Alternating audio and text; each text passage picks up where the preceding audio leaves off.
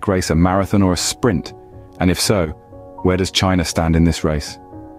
The recent launch of Huawei Technologies' Mate 60 Pro smartphone might shed some light on this question. Pro, a smartphone boasting 5G capabilities, surely took the industry by surprise. Remember, it's only been a few years since the US imposed sanctions, limiting Huawei's access to advanced chips. At that time, Huawei had primarily been selling 4G phones and saw its global smartphone market share drop dramatically, from 12% to a mere 2%, according to Counterpoint Research. But before we break out the champagne, let's examine the situation closely.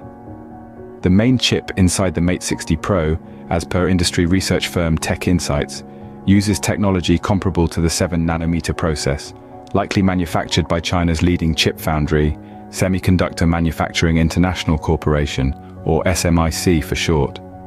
But here's the catch. SMIC is still significantly behind market leaders such as Taiwan Semiconductor Manufacturing, which has already mass-produced more advanced 3-nanometer chips. SMIC, without access to cutting-edge equipment like extreme ultraviolet lithography machines, has had to resort to older tools for advanced chip production. This method, known as multi-patterning, may incur higher costs and lower yields. The unveiling of Huawei's new smartphone has certainly sparked patriotic fervor among mainland Chinese people, with phrases like breaking through US sanctions, overtaking in the curve, and far ahead US flooding social media platforms in China. However, the reality might be a bit sobering. Just a few years ago, China's chip champion SMIC was 2 or 3 generations behind global leaders. Fast forward to today, following several rounds of crippling US sanctions against the Chinese semiconductor sector, China's chip industry is now at least 5 generations behind, according to Gerald Yin, founder and CEO of China's Advanced Microfabrication Equipment Inc. Huawei's new phone is a testament to how US sanctions have spurred collaboration between the Chinese government and industry players. However, the road ahead remains uncertain. Huawei and SMIC might only manage to advance one more generation using the multi-patterning process.